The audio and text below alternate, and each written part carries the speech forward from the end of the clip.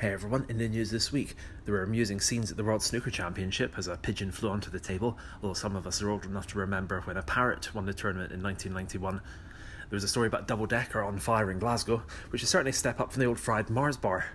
And the UN have declared David Attenborough, quote, champion of the earth. Although I happened to miss the fight, perhaps it was on pay-per-view. He does seem a bit old to be doing that sort of thing, although I guess that never really stopped anyone in the later Rocky films. Anyway, the main news story, of course, was the French election. Emmanuel Macron won, and that wasn't terribly surprising, although the way that the election was spun by the media was strange to say the least. Marine Le Pen advocated for much higher taxes, reducing the retirement age, and a wave of socialist spending, and therefore was portrayed as a right-wing extremist. In contrast, Emmanuel Macron is an arch-capitalist and he's an ex-Goldman Sachs banker, who was therefore portrayed as a leftist candidate by a sympathetic media. In many respects, that's far from the maddest set of ideas to emerge from France in the past couple of hundred years, although to be honest, neither of their ambitions boded well for anyone else other than possibly the French public, and it's all a moot point given that Emmanuel Macron is about as likely to enact any of his policies in the French public as I am mine. It's been several years after all since the Gilets jaunes put a stop to the traction on his green agenda, and if people are buying fewer cars, it's more likely because of the endless industrial action bringing factories in France to a standstill on a regular basis.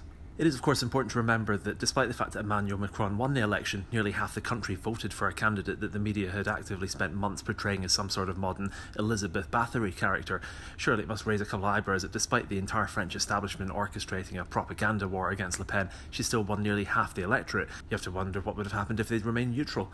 But France isn't really historically the sort of place that sits on the political fence about things. De Gaulle famously said, how can anyone govern a nation that has 246 types of cheese?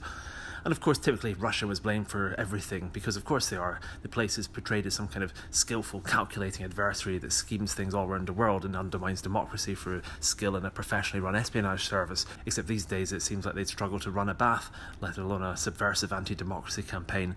Le Pen was on the ballot because her views are highly popular, not because Vladimir Putin orchestrated it. Putin's army has this last couple of months shown itself to be unable to win a war against a country with a GDP about the size of Birmingham. They constantly attempt to poison people, yet somehow fail every time. Sergei and Yulia Skripal are very much still alive, by the way, and Putin seems to have a success rate when it comes to that akin to the Coyote in the old Roadrunner cartoons. It honestly makes you wonder if the Cold War could have ended in the 60s, if Khrushchev had been nudged into starting a traditional land war, before getting bogged down and leading to the USSR collapsing long before the Beatles could sing about being back in it. Anyway, see you next week. If you like these, click subscribe.